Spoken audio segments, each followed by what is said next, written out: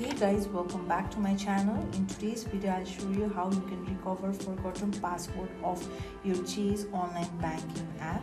So first of all, you need to have a Chase online banking app. I've already downloaded. You can download the Chase online mobile banking app either from the Play Store or your App Store. So let's get back to our video now.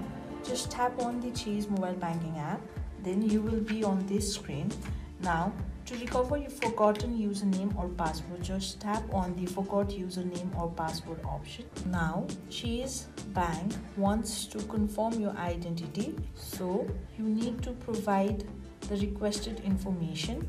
So first of all, you need to enter your social security number or your tax ID TIN. If you don't have a social security number, then tap on this option.